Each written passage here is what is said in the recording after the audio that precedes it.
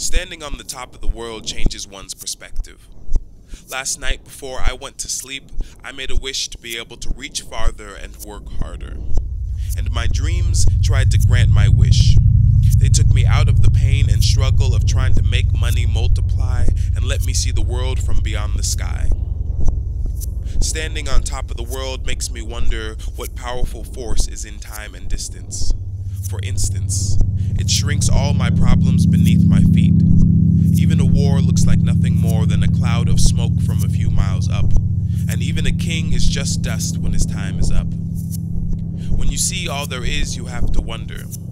Maybe we were meant to explore the universe, to leave Earth for the animals.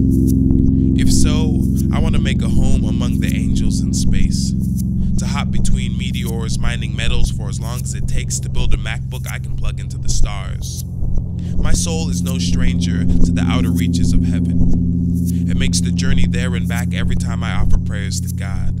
But my eyes aren't accustomed to the sight and can barely comprehend the meaning of the power that such great distances speak. Distance makes a small soul a monster.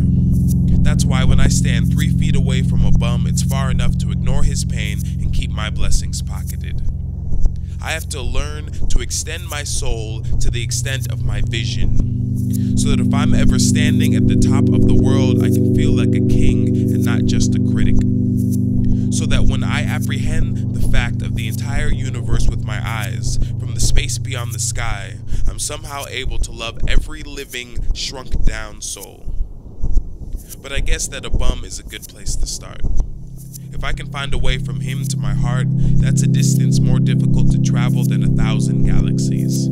It's love transcending the space-time continuum. Maybe Jesus was an astronaut. Maybe one day I'll be able to see the big picture without neglecting the small things in between. If I ever get to stand on the top of the world with my own 2 feet, maybe I'll see a way to connect every dot back to myself.